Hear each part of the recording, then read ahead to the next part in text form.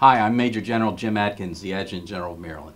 And I'm Anne Adkins. We want to wish you and your family a happy and safe holiday season. This is the time of year when we give thanks and celebrate with family and friends. Enjoy this very special season. For all our deployed troops, know that you are in our thoughts and prayers, and we look forward to getting you home soon. I want to thank all our soldiers and airmen for what you do for our nation and state. You could not do what we ask without the tremendous support of your families. Please thank them for us. You and your family are part of a larger Guard family.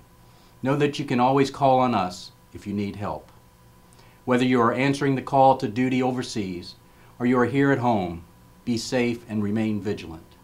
It is up to each of us to take responsibility for our actions, identify potential danger, and make decisions that ensure our safety and the safety of our families. Thank you for your service.